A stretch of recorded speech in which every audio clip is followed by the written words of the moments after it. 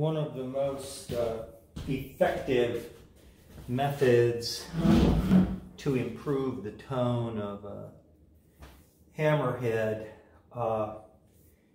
is to iron the head itself at its strike point, which duplicates some of the processing they receive when they're brand new to create that outer edge. Now these, of course, were originally Steinway Bs, so they have been reshaped, which means that's virgin material, and I have to be aware of the fact that that change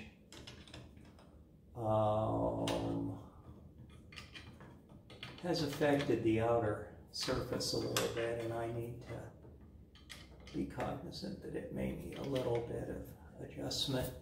What I'm doing here is just bringing a couple of hammers up with the capstan adjustment that were not perfect. Well, that's not fair. They're moving as they break in, is what's going on here. And that's okay. I'm just coming in and making sure everything is kind of correct here. Just everything possible to keep this perfectly in line. Okay, so the system is I have a dish with a washcloth and water, and I have my iron. This gets hot. Hear it? Hiss. So we're going to go here. So it's just a quick ironing. Now be careful, because this gets so hot that it will burn the felt if you're not careful, and turn it a kind of an amber brown. I don't know that it is beyond, it does damage beyond just visual, but I'd like to keep the hammers looking as good as humanly possible. There's also a little bit of moisture that gets put on the end. And it does change them. You want to be very careful when working around hammers that you do not hit them from the side, because they'll break. They have very little strength left to right. They have a tremendous amount of power and strength head on, but not from the side.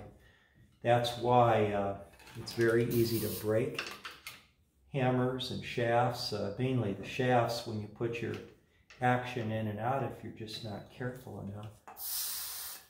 I try to hold on to them with my hand as much as I can while I'm doing things, whether it's needling or something. And with my hand on it, I feel pretty secure. Now these ones, definitely benefit here. They just didn't have a skin on them that was real smooth. See, it caught my hand there, but it didn't burn it because it didn't catch it long enough to burn it. Needling, those needles will go right into your hands, and I've injured myself slightly doing that. And you got to be careful, because this will burn you. There's some safety considerations in this game. The action is supported right now at 2 points. I don't recommend standing to do this work. I recommend sitting, because the more stable physically you are, the better. I'm going to change the camera angle so you can see what kind of a difference in the texture happens as a result of this ironing. These things have a lot to do with the quality of the tone. It is certainly not a small matter at all. It's very, very important. This is called voicing. And if you want your piano to sound just so, or you're a professional or a recording artist or a concert pianist, this is extremely important stuff as you dial your piano in. I think 3 or 4 of these I had to re-glue. If they're loose, they must be re-glued. And if you're going to re-glue them, you should use what's called hide glue, which is heated up in a pot, and you can buy glue from Howard Piano Industries. It comes in flakes. It's water soluble. You put it in a little crock pot thing. I used something that was used for fragrances, and you heat it up that way, and then once you make it, it takes about a day to make it. You can heat it very quickly. I'm hoping you can see the smoothness that it puts onto the hammerhead. These are actually hammerheads from a Steinway B, not from a Steinway A. And they are thus more dense felts, and there's more felt. And the hammer shaft itself is heavier and more aggressive. But that gives this a more concert sound, and less like a parlor piano. It was made with a very light touch for someone who wanted easy play. I'd rather have the control of a little bit greater touch.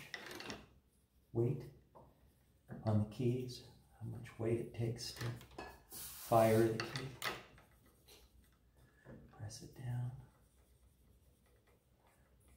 I'm so fortunate I got so much felt on these. I could lose felt and still be in real good shape on these. Okay, everybody's ironed to here and all the way up to here. Those other ones have already been ironed.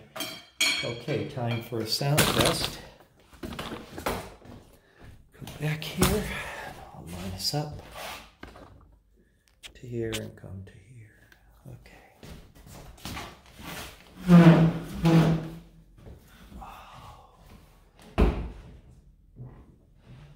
I think that, you know, some people say, well, do you enjoy doing this work? I don't know, but I know that I enjoy the beautiful tones when it's done right.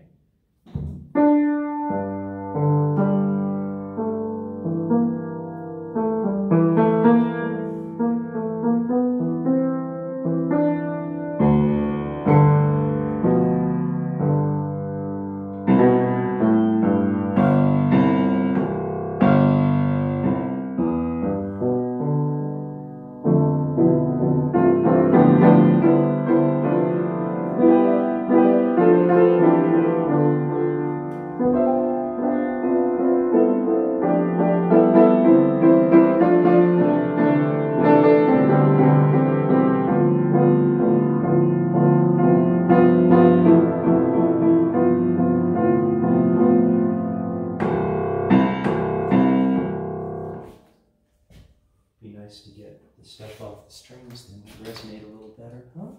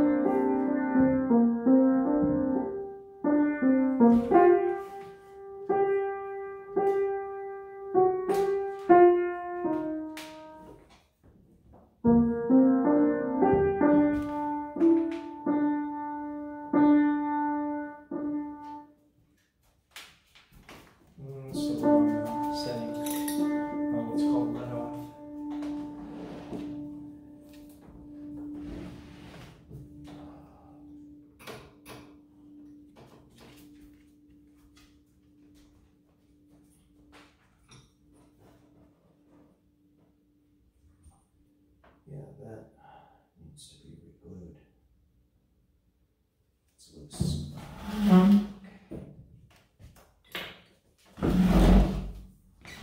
loose part.